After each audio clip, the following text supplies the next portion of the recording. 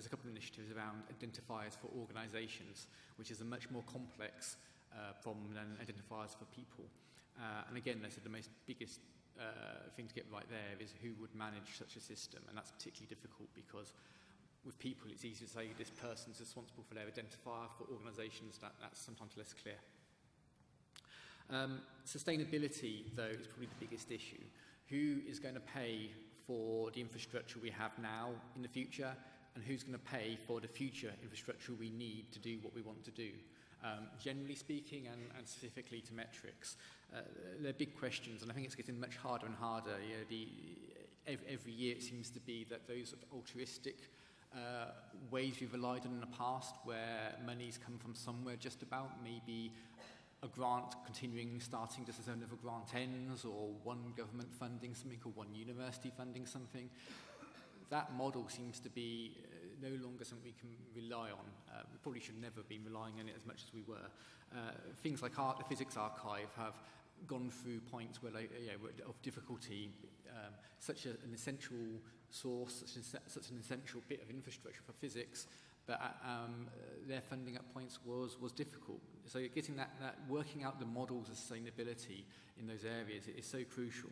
And if I'm going to point out, there's a recent, in terms of sustainability of scholarly publications, there's a recent report out from University of California, Davis, called the Pay It Forward project.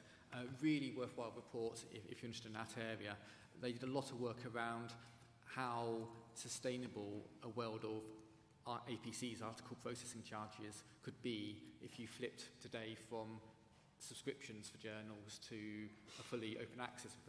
And their conclusion from the 4 large research universities they looked at was there's no easy answer at the moment. Those universities should be paying far more than the current library budget to pay for the open access charges they would face and may well face in the future. But there's a lot more to it than that, so I do recommend a read. One of the key questions of sustainability, I think, is this thing around the global, the national, and the local, the organisational. Most, I'd say, infrastructure should be or tends to be, lends itself to be global. Identifiers, metrics, databases, citations, we all work in a global world. That's a truism. There's no point replicating this at a national level. However, finding sustainability, finding funding at a global level is hard. Traditional funding sources such as governments happen at a national level. There is some activity obviously at the EU level here. But generally speaking, finding solutions that can work internationally are difficult. One solution is partnerships between different organisations, but they have their own issues as well. In terms of funding, there seems to be 3 models. The first is that small groups can often find a way of sustaining themselves. There's a nice example called CCDB, which is the Cambridge Crystallography data centre. And amongst them, they found a model which can work there to fund a service which is essential for a fairly niche set of researchers. Beyond that, you've got a subscription model and also a taxation model, so relying on larger entities to fund some sort of overarching piece of infrastructure.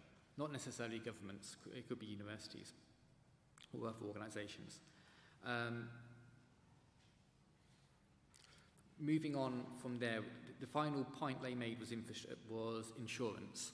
And by insurance, I mean, how can we ensure this piece of infrastructure will be there tomorrow and available as it needs to be tomorrow and not taken away from us? The key things there, of course, are making the data open, making the components of it open, the software open, open licensing, so that if there is a change of ownership, if something does happen, we don't, as a community, lose it. Both losing the data or just losing how it operates, how it works. There's obviously an example of things like SSRN that's recently been bought by Elsevier. There are increasingly seems to be sort of walled gardens, things like ResearchGate, Academia, Edu. These are collecting a lot of data which is kind of key, which is part of the scholarly record. How will we access that in the future? How will we even if it exists in the future, even if it's still operating in the future, how do we access that? How do we refer to that? Especially in terms of metrics, there could be some really interesting links there inside those systems, but we just don't know. We just don't have access, and if we do have access, it's via limited APIs, which I'm not always convinced is good enough. Moving on into perhaps metrics, I think this is a huge gap in this area. It seems to be when we've done some work around this, all the data we need, or most of the data we need, doesn't seem to be there. If you want to start working with citations or starting working with articles, trying to find an open data set to start playing with is difficult. There are clearly resources, there are clearly things you can subscribe to and make access to, but trying to use those in a way that you can merge them together, link them together, it's difficult. And certainly accessing various indicators and citation counts is either not there at all or limited.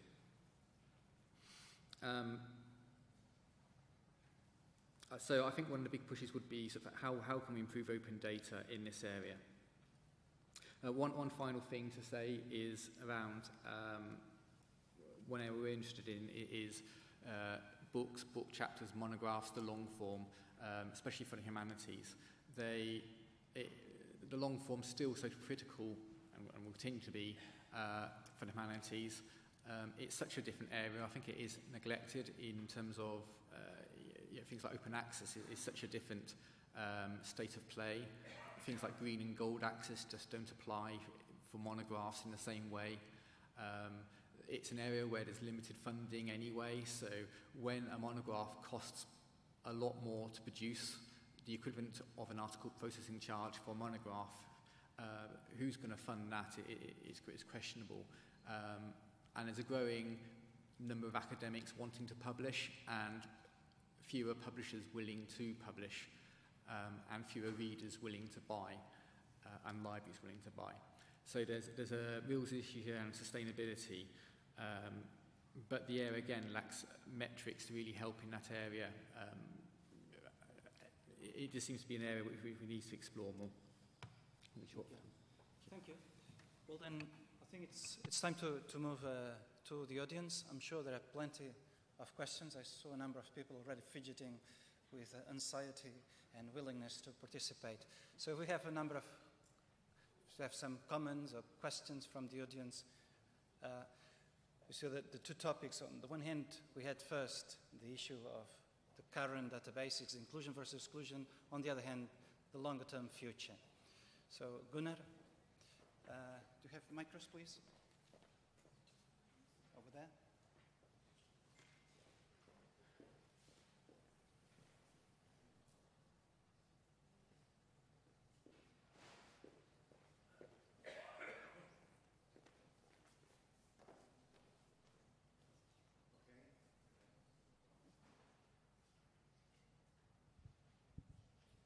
I remember at an earlier conference in this series, I think it was 10 years ago, one of the pioneers in this field said, "The world of scholarly publishing is endless." And that was said in the defense of the core journals. Saying that is the same as saying, I have got the best possible database.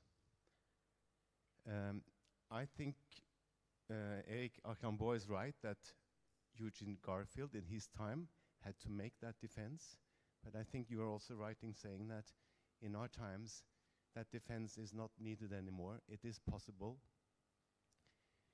to create a comprehensive representation of scholarly publications in all fields and in all countries. And I think there are trends that are going in this direction, not only the technical development. There's an international convergence on scholarly standards for publishing.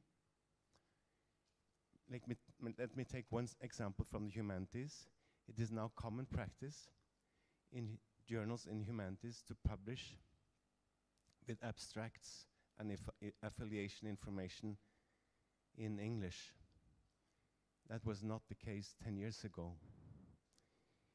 Then there's the heavier weight on societal relevance these days, which means that publishing in different languages will not go away. And also during these 10 years, the humanities, social sciences, and engineering sciences have insisted on keeping their specific formats for publishing, such as the peer-reviewed conference series, the monograph, and the edited books, because they represent different methodologies and organizations of research that are needed in those fields. So the many languages and the different formats will not go away. But another thing has happened in between.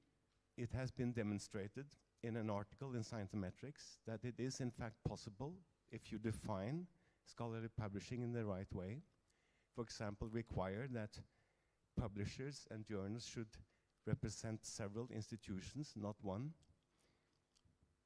then the world of scholarly publishing is not endless. It's only dynamic.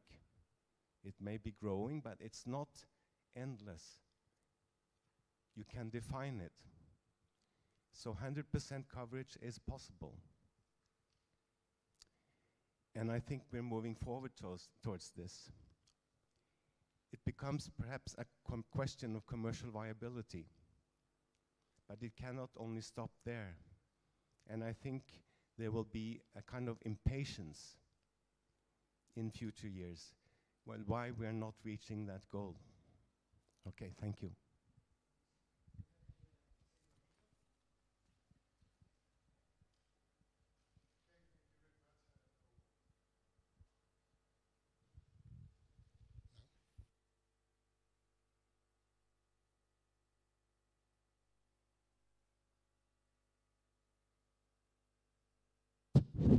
Yes, thank you very much. And my question is mostly for our Latin American colleagues, but also for the second hat of the Russian colleague as a representative of Russian Academy. Well, my question is, you are talking about invisibility of journals, especially the journals of your region. You are proposing several very interesting and even very successful initiatives. My question is, why is not considering in the regions to set up an open access mega journal?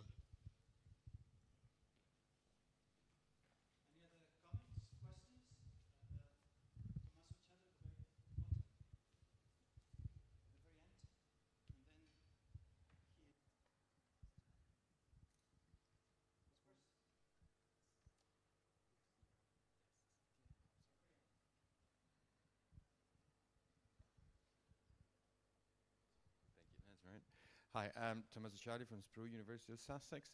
It's a very quick question, also to the Thomson-Reuters. The regional databases, I mean, they look fascinating, but when you say that these reconcile the core collection and the rest of the collection, it actually seems to me that it actually creates more barriers. You're separating them. You're separating regional journals as the peripheral journals as the ones which are less important, and the core collection, which is the core collection. I mean, it's there, it's in the world. It's the core collection versus the rest.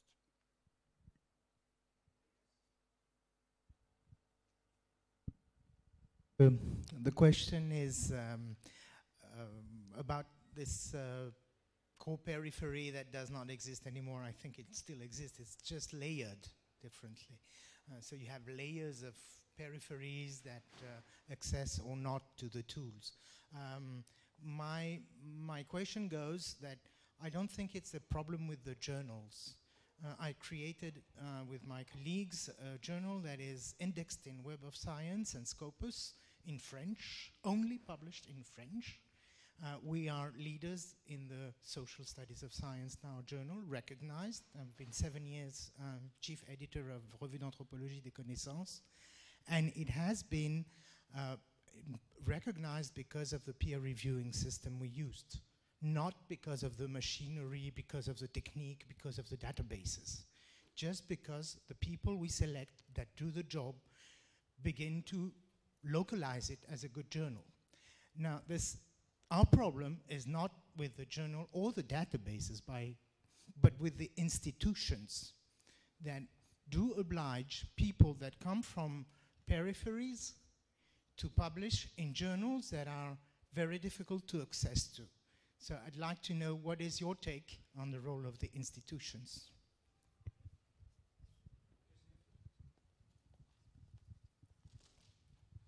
Yeah, thanks everyone. I have a couple of questions. One is, are any of you thinking about the dialing back of the use of bibliometrics around assessment? I mean, there's a huge sort of bureaucratic burden that goes along with this, and there's more resources that are being devoted to the evaluation of work each year, it would seem, just according to estimates that I've seen. And then the second question is inclusivity a strong enough definition of diversity or intellectual diversity? You know, with small businesses, if they are put onto the second or the third page by PageRank at Google, basically their business disappears. The fact that you're in there somewhere, even if you're buried as a kind of a, you know, less significant or less central or less mainstream form of knowledge, how do you correct for that simply through inclusivity, or do we need some other methodology for this? Okay, thank you very much. My name is André. I'm from Brazil, from Capes, which was mentioned. I believe I don't have a question. I have another problem, because it was mentioned that all the time, because of rankings, people are trying to publish at the best and the best and the best magazines. But we have a problem with the amount of publications too. It's the old idea of averages. It's like we are at a bar and we calculate the average income of everyone there. And then Bill Gates gets inside, so the average goes skyrocket. And the same happens with science. We have the Bill Gates of science, guys who are like machines publishing, and they publish a lot. And since we evaluate the development of the course and the quality of programs based on production, what happens is that it skyrockets every time we evaluate, because we calculate an average of production.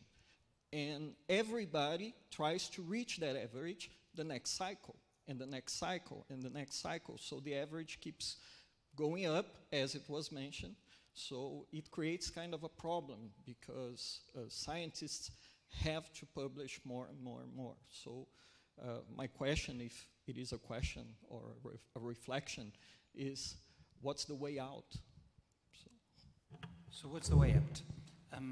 What we'll do, we'll close the session with 2 minutes for each of the speakers. And I should say that this session is sponsored by RISIS, which is a European project in which a variety of organizations in the field are participating, among those INGENIO.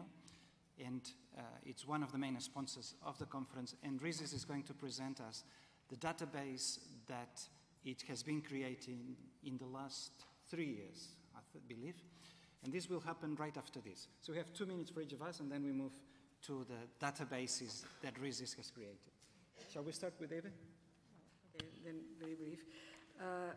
I think that several words have been mentioned in the panel and in the audience that I would like to summarize, saying that, well, today we live in a plural world, and we should keep that in mind and make the most of it.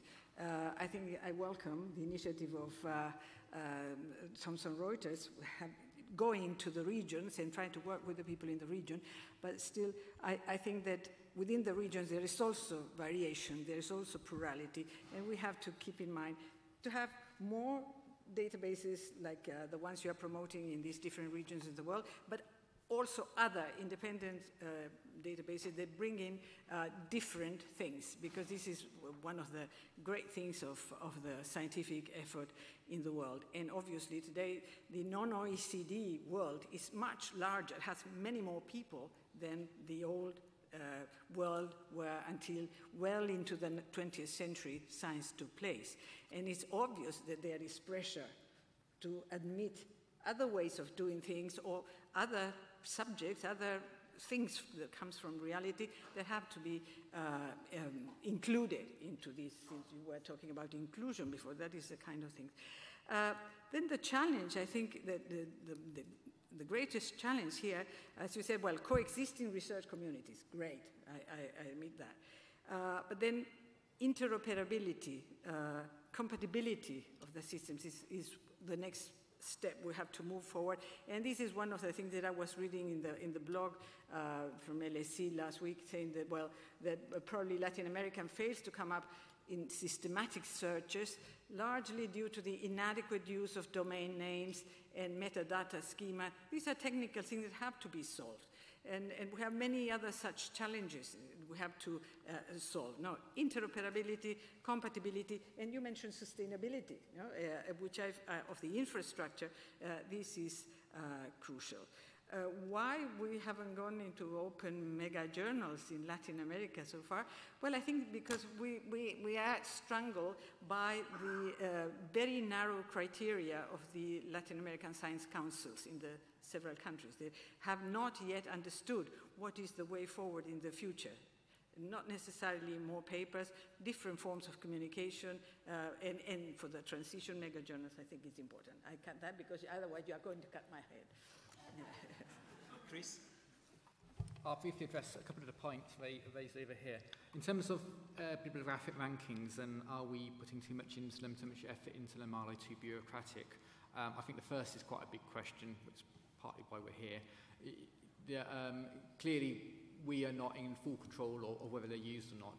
There are governments and funders, etc., who are interested in metrics, interested in rankings, etc. It's in our interest to make sure they are useful and good metrics, and that they are transparent. But there is a point that these things need to become less bureaucratic, more efficient. I think over time, technology and the way it should link up with each other. There are too many separate silos of databases where you have to rekey in information over time. That should get better. In terms of discovery, which I could, one of my interests, in terms of Google, there's very limited what we can do. Clearly, one of the key things about Google is the more people will link to something, the more it will raise its profile. There's probably an argument there that something written based on an article, such as a blog post, which has a wider appeal, may be a way of helping the article itself be found. The whole area around library discovery systems, which ideally people would use in academia, though clearly, obviously, people don't. They are taking steps forward, I think, in how scholarly content can be more easily found. And over time, they're getting better. Again, they're mainly based on commercial systems and databases. Thank you. Valentin? I also want to address the same question, and also the theme which I heard in a couple of other questions. That's the theme of, quote-unquote, significant and insignificant science. Every time I hear about it, I always want to ask, in what context? Because I think that's really the key question here. When we talk that we don't see certain research because it's quote-unquote insignificant, in what context insignificant? I think if you do a research, let's say, on agroecology in Brazil, then it's very likely that publications in the Scielo database are the most important for you. And in that context, that's the core of what you're looking at. And I believe that our job as the providers of informational tool is to provide the correct context that every researcher and every field can construct the set of instruments which is the most appropriate to his or her research interests. And that, of course, relates not only to the data itself, but also to the metrics. There was another question about open access. If I understood it correctly, I can just say that we do promote the open access generally in all our information instruments. And most of the journals, for example, in the Russian citation database are open access journal. And finally, there was a specific question on the metrics. And I need to apologize because I didn't hear it very well since it was coming from the very back of the room. So I want to ask you either to repeat it or maybe afterwards I can comment, yeah, we can talk more about it and I will be happy to talk in greater details about the metrics. I think it was about the correlation, if I understand right, between the metrics in the original citation databases and the metrics in a core collection.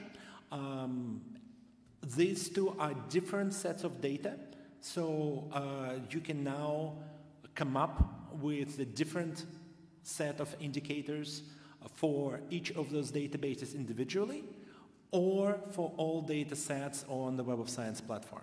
So again, that gives a flexibility to the researchers and decision makers, but also want to say that creates an interesting opportunity for the decision makers to make customized set of indicators which would be more responsive to societal problems, because we can put then the data on scientific productivity in the context of specific regions and specific countries.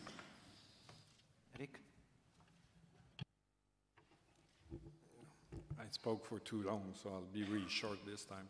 I'd just like to thank my friend here from Thomson-Reuters because he's proving our point. If you look at the number of citations from Russia to this article, it says that basically a lot of journals in Russia should go to the core if we were considering the citation network correctly. I think in the future, we have to abolish this distinction between the center and the core, because the core is not computed correctly, and we have to bring, I know it's difficult for a commercial company because you have to bundle things for marketing reason and all that kind of things. So I know the difficulties, and we shouldn't be naive about it. I mean, commercial companies have their own constraint, and you know, it's nice for us to say everything should be free and we should abolish companies, but they are there, they're paying a service, they have challenges, but at the same time we have to work together, have a conversation, because these distinctions are not helpful and they're actually hurting both the use of the articles by putting them in a corner saying this is peripheral, you're not interested. And also it hurts measurement because this putting things in small categories where you only have access to certain categories of data is not good for measurement. And Abel? Okay.